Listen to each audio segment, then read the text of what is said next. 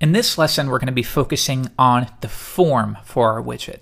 So let's decide, what do we want this widget to display? This is going to be as simple a widget as we can create, so all I want it to display is a description, some kind of note. You can think of it as the most minimal form of Twitter. It'll just display some kind of message. So all I need there then is a description. First, our form method will receive, and this is most commonly called instance, but you can name this anything you want, and that's going to be whatever the user types into those inputs. When the page posts back, we need to have access to that. Next, I'm going to extract this instance array, and if you remember from the previous chapter, that'll take all of the keys and values within an array and make them available via simple properties. Next, let's begin building our form. So I'm going to close out PHP so I can use regular HTML. We begin by creating our label, and this label is going to be for an input that we haven't created yet. So I will leave that blank for now, and I'm going to give it the name title. Next, let's create the input itself. Now, this input is going to have a handful of parameters. So let's begin by giving it a class. Now, this is a class called widget, and this value is available to us because it's built into WordPress, and it'll essentially make the input prettier and make sure it takes up all available space. Next, we're going to give it an ID, and we're going to add a bit of PHP logic here, and I'm going to echo out this, which refers to the messenger class itself, and we're going to use a method name called getFieldName. Now, this method we're not creating, it's available to us via the WP widget class that we extended, and we're going to pass in the name title because that's the name of the input we're creating. Now, what this will do is it'll create a unique ID so that we're not overriding any other widgets. Next, we're going to do the same thing with the name property, getFieldName. Now, it looks like I did make one quick mistake, and we want to make sure this is getFieldID, and the name property is getFieldName. So there is a distinction there.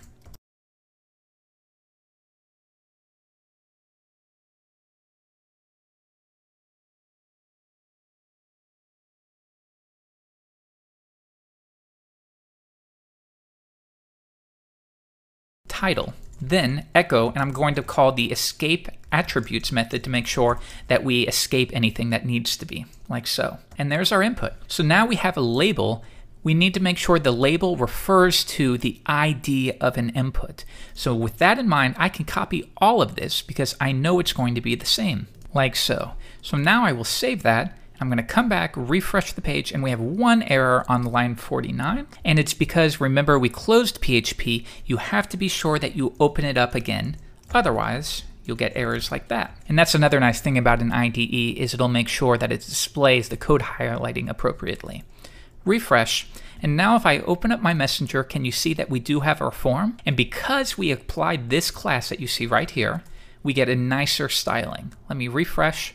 And there it is by default. So always add that class to make it more consistent with the other methods. So let's test this out. My title. Save it. And notice how when I saved it, the page posted back and it retained what we typed in here. So just to make sure we all understand, I'm going to print our instance.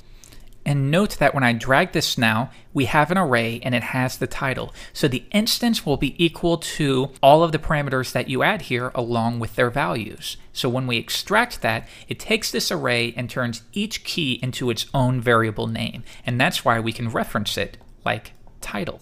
So while we're here, why don't we add one more? I'll create a new paragraph block. To save a bit of time, I will copy all of that, paste it in, and I'm going to change the ID, and we'll make this one description. Like so. Next, let's create our input. Once again, the class will be widget. The ID is going to be echo this getFieldID, and this will be description again. And the name is going to be the same thing except getFieldName. And you know what? If we're adding a description, it makes sense rather than using a simple text box. Why don't we go ahead with a text area instead? That way they'll have a little bit more room. There we are. And now for the value of it, we're going to do the same approach that we did here. And I'll say if is set description, then echo escape attributes. And we'll clean this up, and I think that should be all set. So once again, just to cement this in, I'm going to print our instance again. Refresh, and now notice that we're still only showing title, and that's because there is no instance value for description. My description goes here. I'm going to save that, and now note that it does show up right here. Now notice here how our description has all of this extra white space, and that's going to be because we added it right here. If we want, we can put all of this on its own line, and that should fix it. One more time, save it, and now can you see that's been fixed? Okay, so let's come back, get rid of print R, and now let's see this on the page. If I view it, of course, we're not going to see anything because remember, all we've done at the moment is we've created our form. We haven't yet written the functionality for the widget.